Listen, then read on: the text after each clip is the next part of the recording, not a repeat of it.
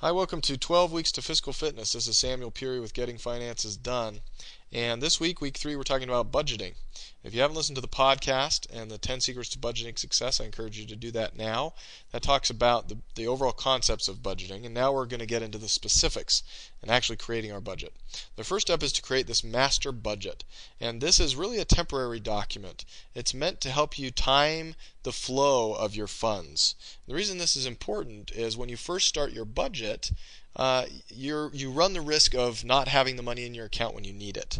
Okay, if you haven't built up a buffer and you're not a month ahead on your expenses, then you really run that risk. So this is going to help to ensure that you have the money there when you need it.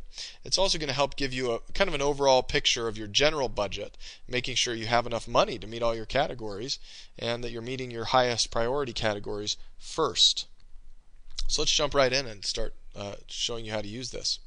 When you receive a paycheck, you're going to enter it here in the amount field, and you also put in the date received. And this actually isn't the date received as much as the general date that you receive, the day that you receive the paycheck. So if you receive it on the 5th of the month, put the 5th of the month in here. If you're self-employed and it's random, when you receive money, then that's not so important. So you can just leave it blank.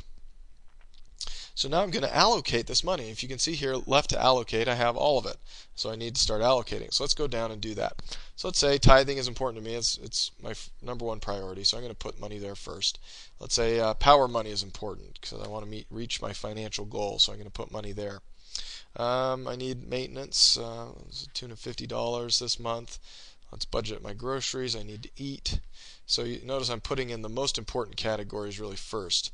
I have a gas bill due on the 6th of the month, and I can see that from my list of bills in my personal finance binder, so I'm going to put that in. I also have my cable bill due, which is larger than it probably should be, but that's okay. And then I need to get to and from work, so I'm going to put the rest in. Gas for transportation.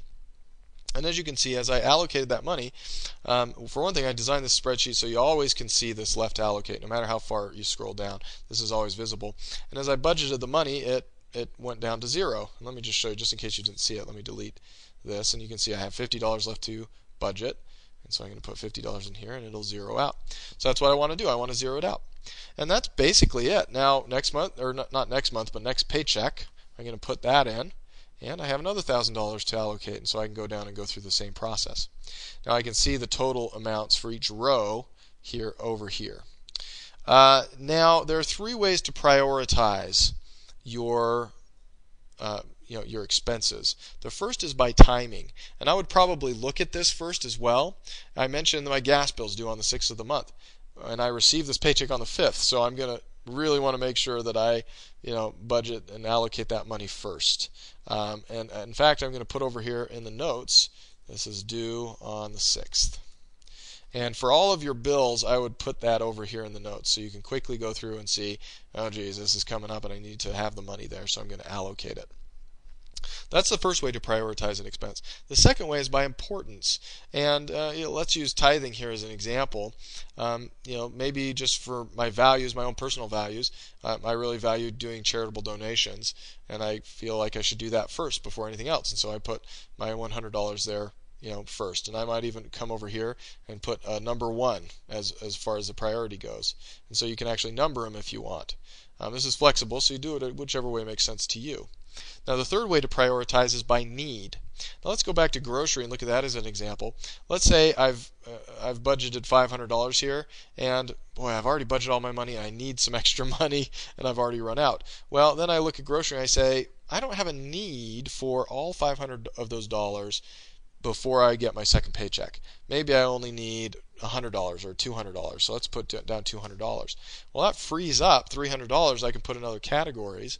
And then on my next paycheck, I can budget the rest if I need to.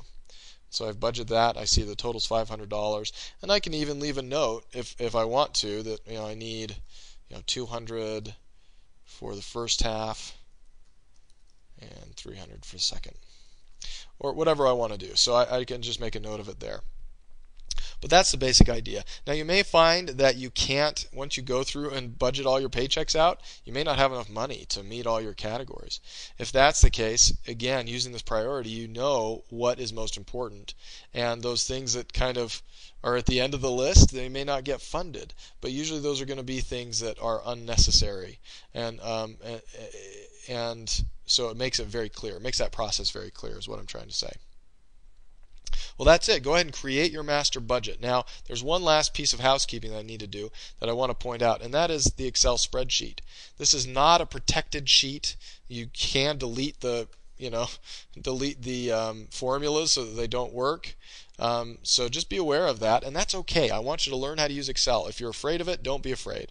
These are very simple. If I look at this cell right here, all it is a simple formula where it's taking equals cell D9 minus cell D79. And if I actually click on this field, I can go down and I can actually see the cells that are being used to make that calculation.